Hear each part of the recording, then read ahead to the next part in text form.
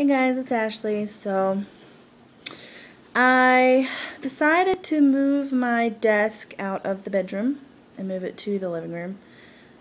My husband's on third shift right now, so he was sleeping during the day, so I was working in my bedroom for at least 4 or 5 hours in the dark with like a small lamp. I like how I'm talking with my hands and you can't see what I'm doing. It was a little small desk lamp, and it was very frustrating, and we have some aquariums in there for the turtles, and there was a lot of background noise, and he would snore sometimes, and so I had enough, and I moved my desk to the living room. I don't know why I didn't do this months ago. I worked all day in the light, in the sunshine, with no turtles running behind me. I can still hear the aquarium in my son's room, but it's way over there. It doesn't bother me. It's not like right beside my head. And quite frankly, I don't think my husband is showing enough gratitude for the fact that I saved his life. And I saved his life by not killing him, which I managed to do by moving my desk to the living room. So the only day this will really affect him is Saturdays, and honestly, most Saturday mornings he spends mowing our lawn, and then he goes over mows his parents' lawn, and he does projects, and so it's not going to affect him all that much. And you know, if he has to watch TV in the bedroom, I'm fairly certain he'll survive. So there's that, and that felt pretty good today.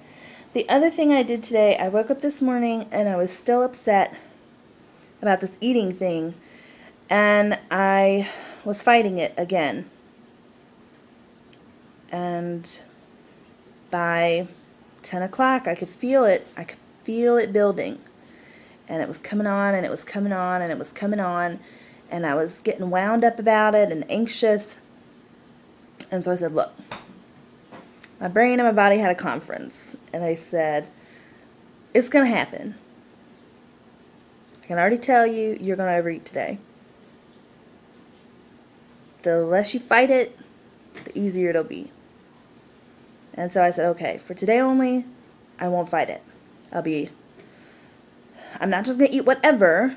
I'm going to make some good choices, but I'm not going to fight whatever this is right now. So I just gave my body free rein.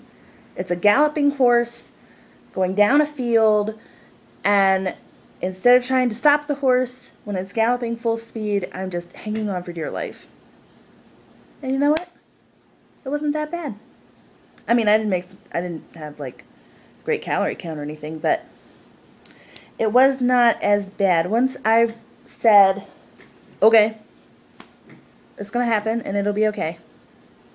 Like all of the anxiousness of it, all of the pent up about it just sort of dissipated. And I had a much better day at work than I've been having. And I did overeat, but it wasn't as severe. Right now, there's like 10 giant chocolate cookies out in the kitchen. And I have zero desire to eat them. My mouth is very dry from all the sodium I've been taking in. And my joints hurt really bad. My knees are just killing me. And I've got some blisters on my tongue, which happens when I take in too many processed foods. So I'm definitely feeling the consequences of this week-long thing. But once I decided not to fight it, it really wasn't as bad as it has been. So I don't really know where I'm going from here. I think it's, obviously I'm not going to sit here and say, I know where I'm going, and this is what I'm going to do, and this is the answer, and this is how it's going to work at the end. Because if that's how it was going to work, I'd be done already. I'd have finished last year. So I'm going to take a few days. I'm not going to purposefully overeat. That's not my plan.